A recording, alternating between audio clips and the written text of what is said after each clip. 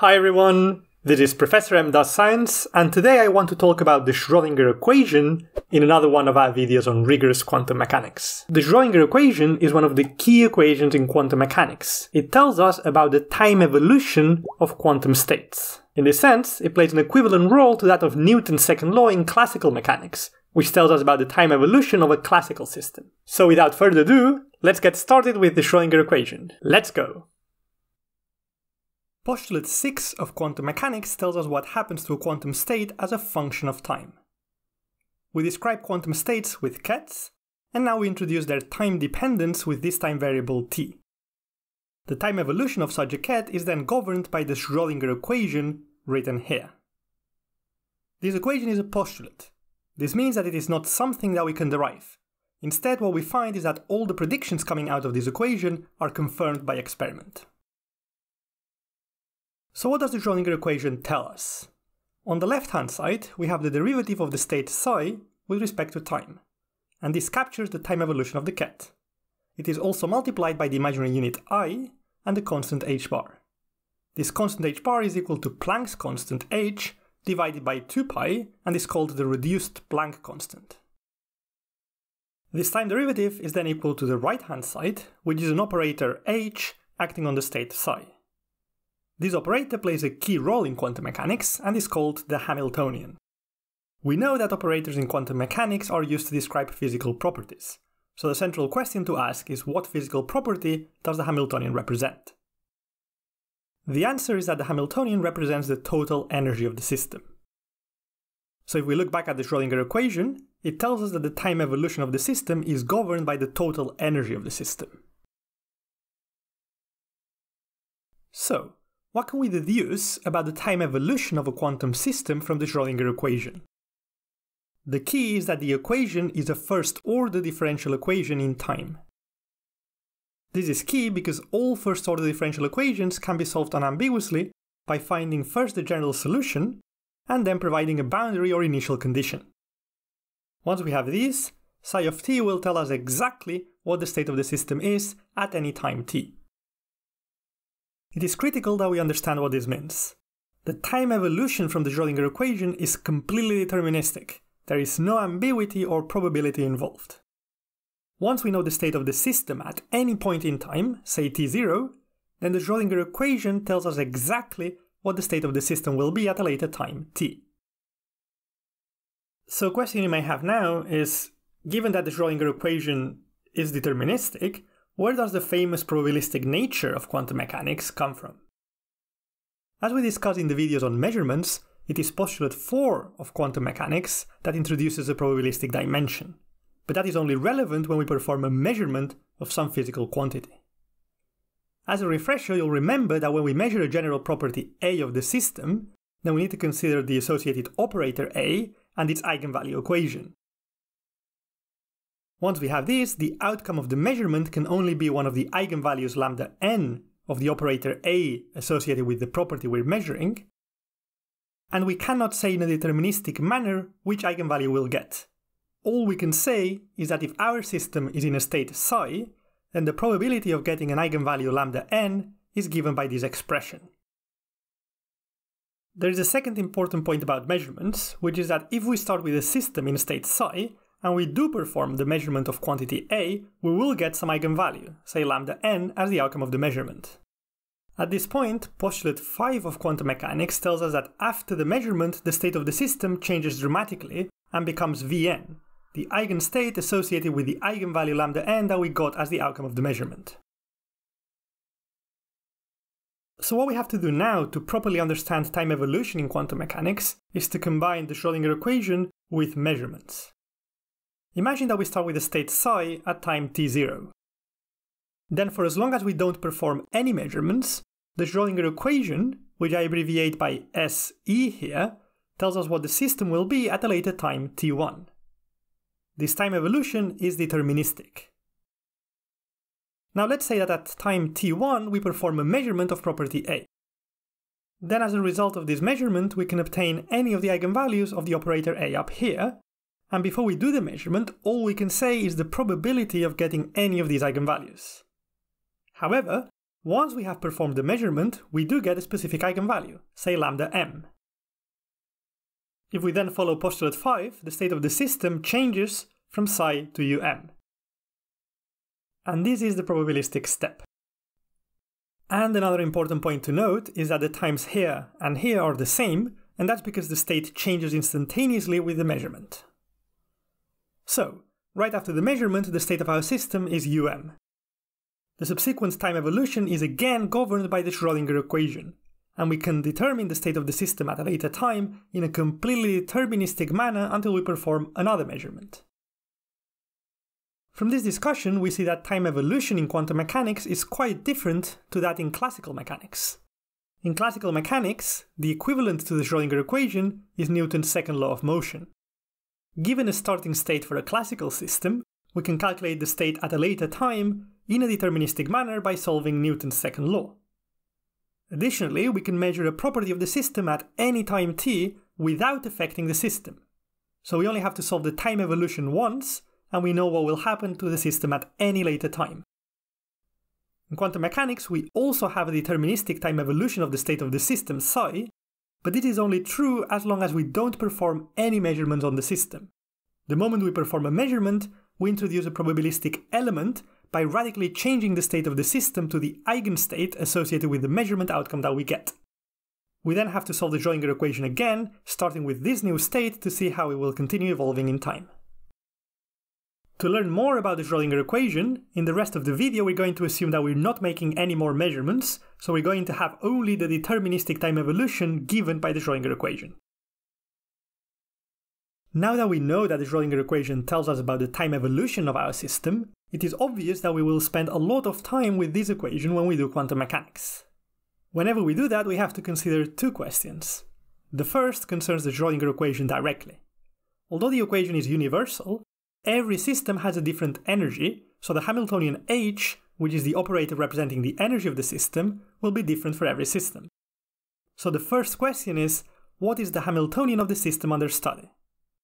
Writing down Hamiltonians is actually relatively straightforward. On the one hand, we have the kinetic energy of each particle in our system, and in a non-relativistic setting, the kinetic energy of each particle is given by the momentum squared divided by 2 times the mass of the particle. The second contribution to the total energy is the potential energy, and this term takes a different form for every system. For example, if we have 2 electrons, each of charge E, then the potential energy is given by the Coulomb interaction. This is just an example, but you can find many more in our other videos where we build the Hamiltonians for systems ranging from atoms all the way to materials. Okay, so once we have specified our system through the Hamiltonian, we get to the second question. How do we solve the Schrödinger equation? At this stage, we can distinguish two situations. The first corresponds to what we call conservative systems, and these are systems in which the Hamiltonian itself is time independent. As we'll see in a moment, we can actually solve the Schrödinger equation for a conservative system once and for all, so this turns out to be an easy case. The second case corresponds to systems with a time-dependent Hamiltonian. The solution for time-dependent Hamiltonians is much more complicated, so we're going to leave the solution for later videos. As we just discussed, when we have a conservative system in which the Hamiltonian is time-independent, then the solution of the Schrödinger equation is in fact very simple. As always, when we solve a problem in quantum mechanics, the very first thing we have to do is to decide in which basis of representation we're going to solve the problem. We know that in principle all representations are physically equivalent, but from a mathematical point of view, choosing a good representation can make life much easier. So what is a good representation in which to solve the Schrödinger equation? As you may suspect, given that the operator that features in the Schrödinger equation is the Hamiltonian, describing the energy of the system, then we'll want to work in the energy representation. So how do we define the energy representation? We need to consider the eigenvalue equation of the Hamiltonian, H acting on un equal to En un. The un are the energy eigenstates, and the En are the energy eigenvalues, both of which are time independent if the Hamiltonian is time independent. The key is that the Hamiltonian is a Hermitian operator because it's an observable, so its eigenstates form a basis of state space, and this basis provides the energy representation that we're looking for. So now that we have the energy basis u, we can expand any arbitrary state psi of t in this basis. And as usual, the expansion coefficients Cn are given by the bracket between un and the state. The eigenstates are time independent, so all the time dependence in this expansion is captured by the expansion coefficient C. The next thing we can do is write the full Schrödinger equation in the energy basis given by the eigenstates of the Hamiltonian. We do this in the usual manner by acting with the bra un from the left on both sides of the equation. As un is time independent, we can move it inside the derivative here. For the right hand side, this here gives en times the bra un, because the Hamiltonian H is Hermitian, so we can act on the bra with it. Putting this together, we get IH bar ddt of un psi of t equals en un psi of t. These are just the Cn expansion coefficients, which provide the representation of the state in the energy basis. So we end up with the first order differential equation for the Cn coefficients. We can now rearrange the equation like this. We can integrate both sides from t0 to t1. The integral on the left-hand side is the logarithm of Cn t, and the integral on the right-hand side is trivial. Putting in the integration limits, we get this. And exponentiating, we get Cnt1 equal to Cnt0 e to the minus I en t1 minus t0 over h bar. Let's make some room and copy the final expression we got for the time-dependent Cn. With this result, the time dependence of the Schrödinger equation for conservative systems is always the same, and we only need to follow this recipe. First, we find the energy basis in which we want to solve the problem. To do that, we have to solve the eigenvalue equation for the Hamiltonian to find the energy eigenvalues and eigenstates. These eigenstates provide the energy basis. Second, we have to impose an initial condition, which is the state of our system at some initial time t0. We're working in the energy basis, so we expanded the state in this basis in terms of the C coefficients, where the C coefficients are given by the usual expression and provide the energy representation of the state. And third, at a later time t, the state of the system is obtained by simply adding the time dependence of each C coefficient, which is found up here, and we end up with this expression. We can now see the power of solving the problem in the energy basis. The time dependent is trivial because each Cn coefficient evolves independently in time, and the time evolution is governed by the corresponding energy eigenvalue En. So once we have defined the energy basis by determining the eigenvalues and eigenstates of the Hamiltonian in step 1, steps 2 and 3 follow immediately.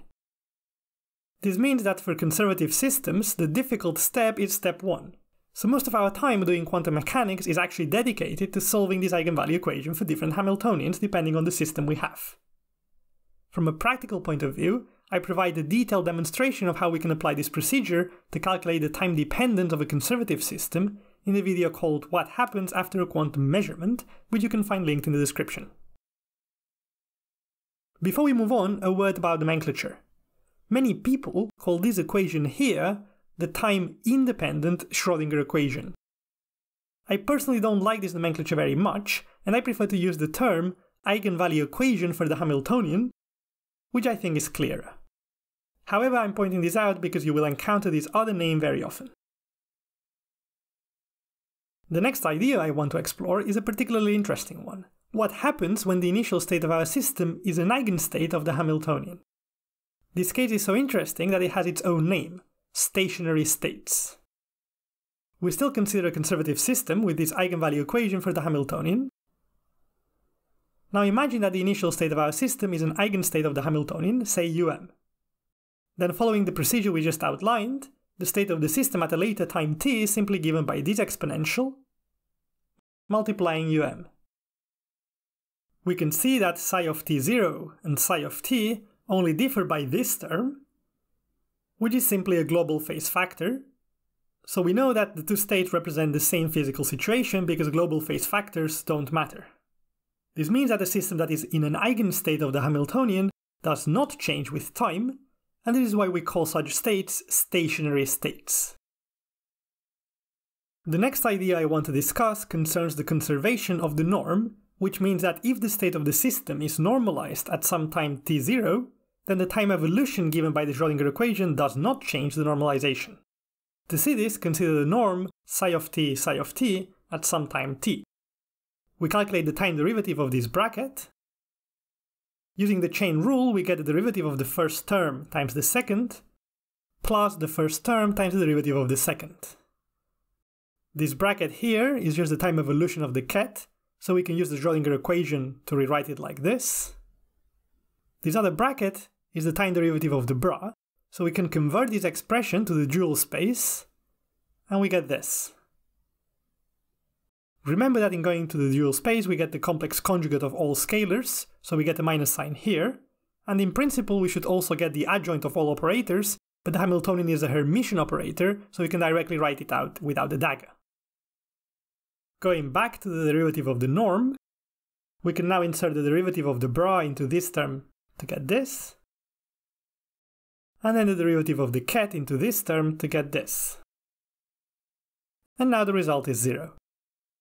This confirms that the time derivative of the norm is 0, so indeed the normalization does not change with time.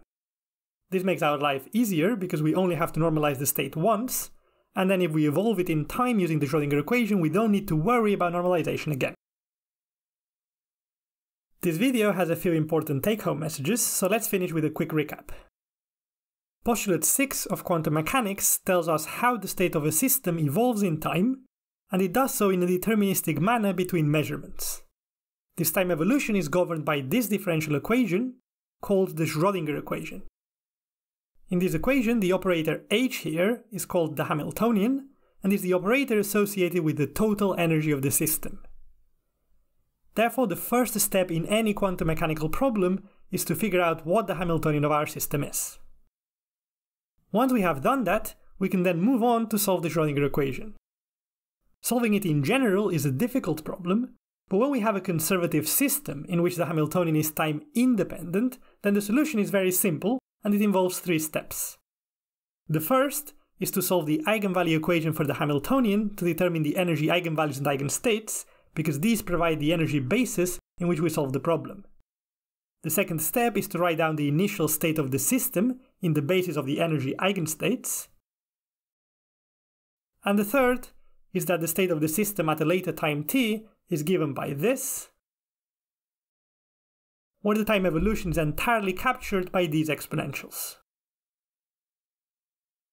The Schrödinger equation is so important because it tells us about the time evolution of quantum states. You can find a simple example of this in our video What Happens After a Quantum Measurement. Crucially, the Schrödinger equation features a very particular operator, the Hamiltonian, which is the operator associated with the total energy of the system. So far, in our discussion of the postulate of quantum mechanics, we've been treating all operators as equally important. We now see that the Hamiltonian has a special place, because it is the operator that governs the time evolution of the system. So if you've been studying quantum mechanics for a while, and you've been finding yourself mostly solving the eigenvalue equation for the Hamiltonian, this is the reason why. For our own examples on how to solve the eigenvalue equation for the Hamiltonian, you can check out our videos on the quantum harmonic oscillator or the hydrogen atom. And as always, if you like the video, please subscribe.